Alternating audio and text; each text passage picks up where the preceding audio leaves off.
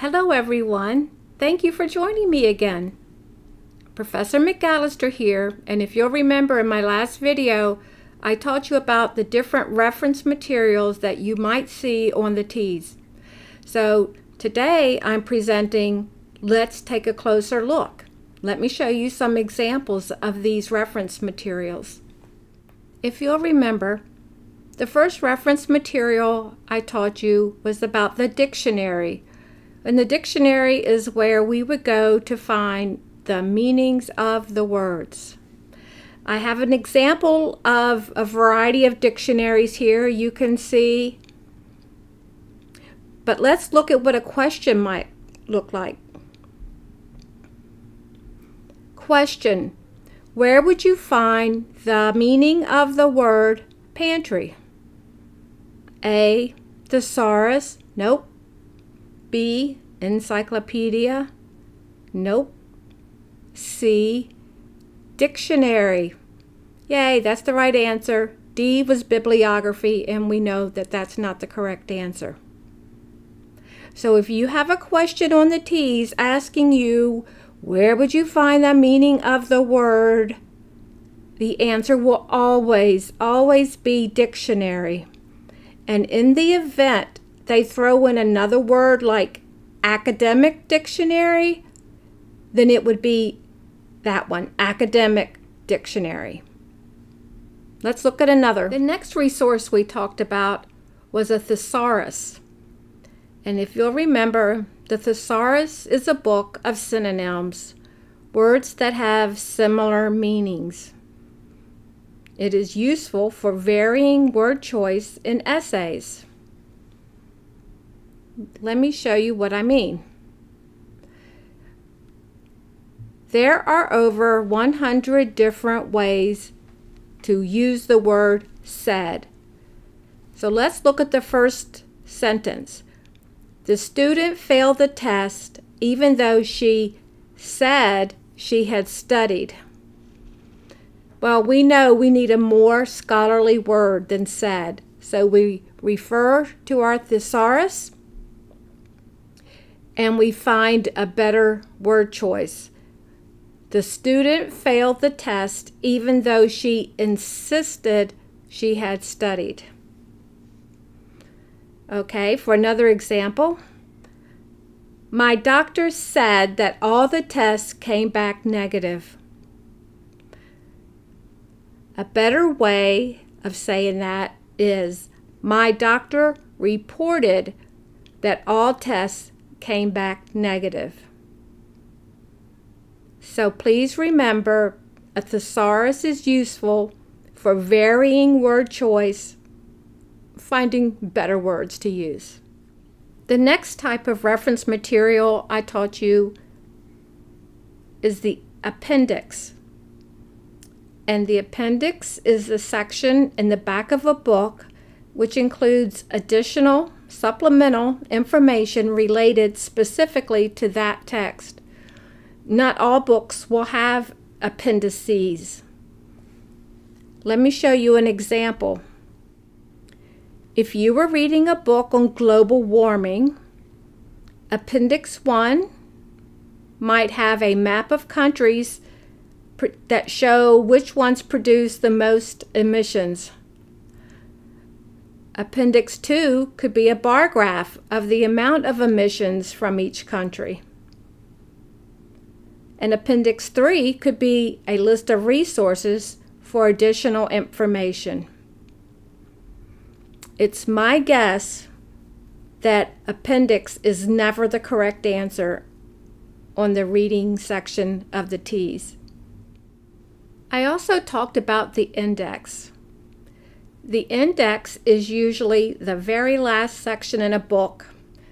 It's similar to the table of contents, which, by the way, is in the front of the book.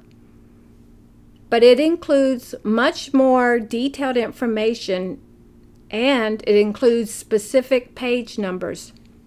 So here's an example of an index in the back of a book. Kind of hard to read, so I have zoomed in and captured another image. So let's say you're in this book about succeeding in college, but the most important thing to you is finding financial aid.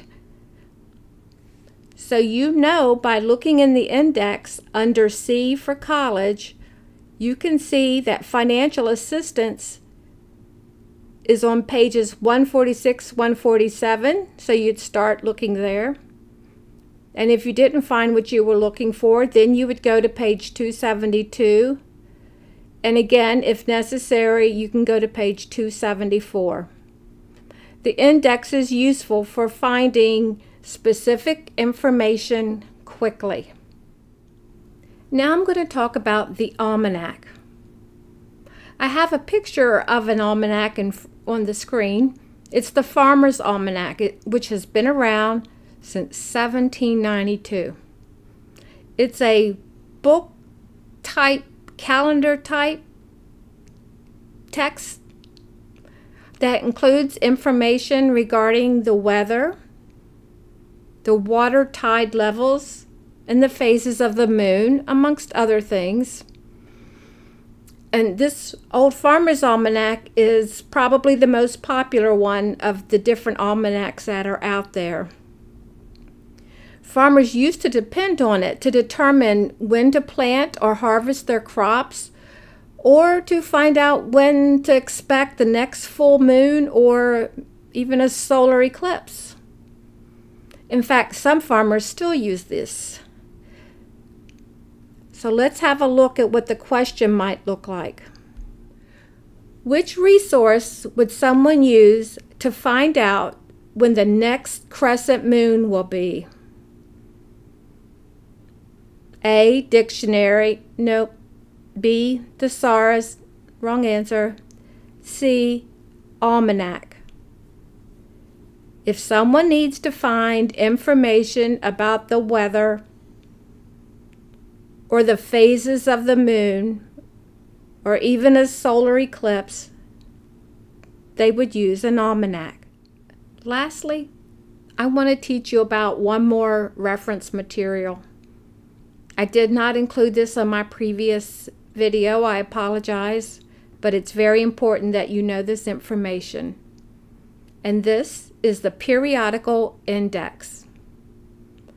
When you go to the campus library and do a search for a journal article, say you're writing a paper on autism, and you get a listing of all the different journal articles related to autism, that's the periodical index. Here's an example of a periodical index. And notice it'll include the author's name, the name of the journal, the publication information, and the page numbers. So what might a question like this look like? Let's see. Where would someone need to look to find a particular journal article, such as one that might be published in the Employee Relations Law Journal? A, encyclopedia. Nope, that's just for expository texts. B, that's the correct answer, a periodical index. And then the other choices, C, appendix, and D, almanac. The correct answer, again, is periodical index. Thank you for joining me for a closer look at reference materials. I hope you found this information helpful. Please feel free to leave comments or questions on the video. And don't forget to subscribe so you won't miss any of my future videos. My next video will be all about identifying the main idea, the summary, topic sentence, and supporting details. Please join me then.